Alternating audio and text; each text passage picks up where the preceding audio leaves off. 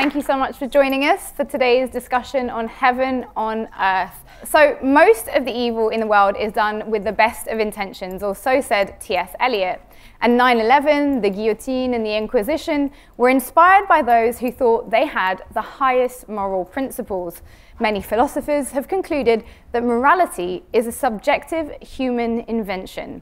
Should we then simply encourage and argue for acts we support and do without morality altogether? Or is the authority of morality the tenuous thread that holds society together? So to discuss this thorny issue, I have this wonderful panel with me. I have Jason McKenzie Alexander, who is head of the Department of Philosophy, Logic and Scientific Method at the London School of Economics. I have Justin, who is philosopher and historian of science at the University of Paris Diderot, and his recent book is called Irrationality, A History of the Dark Side of Reason. And to my far left is Barry Smith, who is professor of philosophy and director at the Institute of Philosophy at the School of Advanced Study at University of London. Can we kick off with you, Jason? Is morality necessary? Okay, so if we think about whether morality is necessary, it's first important to get clear on exactly what sense of necessary we mean. To begin, it's, I think, hopefully, obvious that morality isn't logically necessary. If someone is acting immorally, they are not acting inconsistently. It's not a logical impossibility for people to violate the principles and rules of morality. It's also, I think, important to realize that when we talk about whether morality is necessary, we don't mean physical necessity. If we think about the rules and principles of morality, it's not as if they are somehow written into the fabric of the universe so that it's physically necessary that people, when they behave morally, are following those physical requirements in the same way that when people follow say, the law of gravity, that they are following those physical necessities. Rather, when we think about whether morality is necessary, I believe we should approach this from thinking about it from the point of view of whether morality is practically or pragmatically or prudentially necessary. That is, whether morality is necessary in order to have a well-functioning society that is harmonious, well-ordered, well-regulated, and enabling people to achieve what it is that they want to achieve, given the constraints placed by everyone else.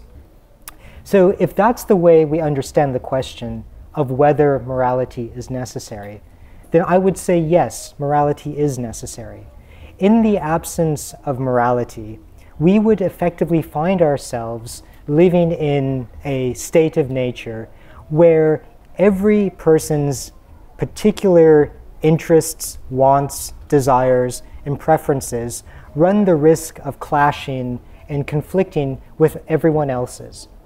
What the rules and principles of morality give us is a way of trying to mitigate those conflicts that exist when people try to achieve what it is that they want or desire or see realized. So morality then is necessary in order to try to achieve social cooperation, to try to help encourage altruism, and to try to help people behave in ways that effectively convert a problem of conflict and a conflict that could turn into a war of all against all, of people trying to realize what they want at the expense of other people, to instead a social environment where we can all work together to try to achieve what we want with the benefit and not at the expense of other people. Justin, what do you think? Is morality necessary? I agree with Jason's opening gambit that there is certainly no logical or physical necessity. I'm not quite sure we can say that it is not a question of incoherence, of a kind of logical incoherence when people fail to act rationally, but maybe we can come back to that later. I think that morality is best seen as a particular inflection of, or let's say a given society's conception of what morality is a particular local inflection of some sort of natural evolved capacity.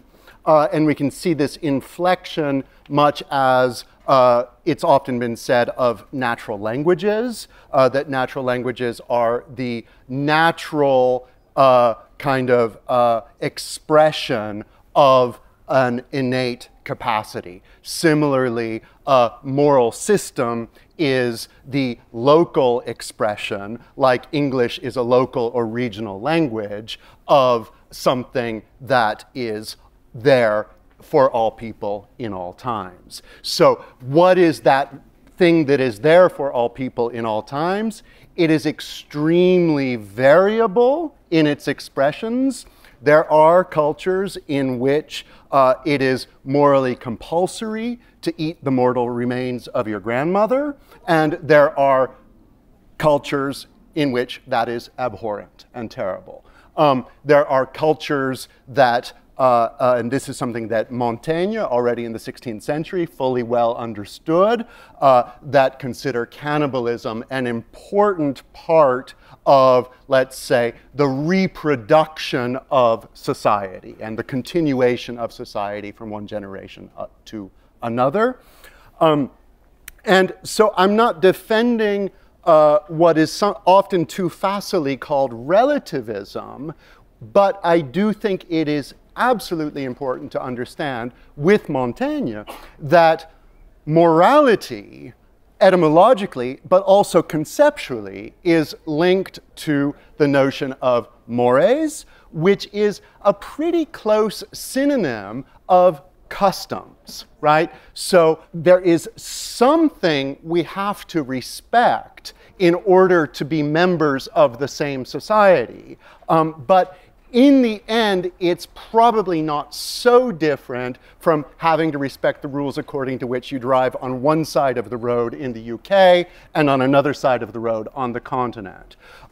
Perhaps we can, behind these variations upon custom that we think of as morality, find something universal, but that's going to be, so to speak, very, very minimum. Great, thank you for that. Barry. So I'm standing in, and I wish we had Rebecca Roach here, who would tell you something much more careful and subtle than I'm going to. But I'm going to try and channel some of the things that I think Rebecca would have wanted to bring out. So that sense of whether morality is necessary, and we're wondering how to define that, is a way in which we can hear it as meaning it's kind of inescapable. There's something a little bit inescapable about morality, because when we see people who we think are not behaving morally, we talk about them being immoral. Now, you can only be immoral if there's a standard of morality against which you're going.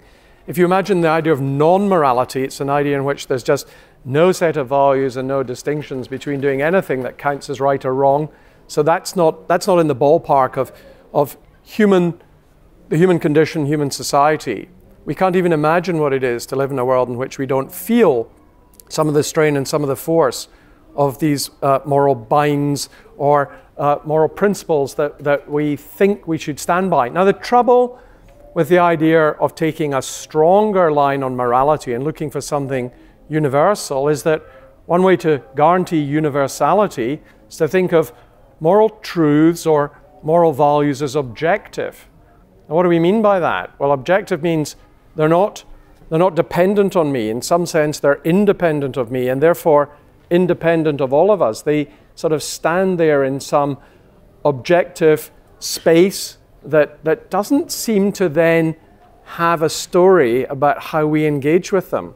Because if they are so objective and so abstract, so cut free from the things that move and bind us and motivate us, how do we adhere to them? Now, of course, there used to be such a system in various religious systems. You could state what the principles were and then think you had to adhere to them. Nowadays, because we can compare religious regimes, we can compare them on moral grounds, and we can say we think some of them are not morally acceptable. So we're thinking of a higher standard. But point I want to try and stress is that... To continue watching this video, click the link in the top left or in the description below. Or visit iai.tv for more debates and talks from the world's leading thinkers on today's biggest ideas.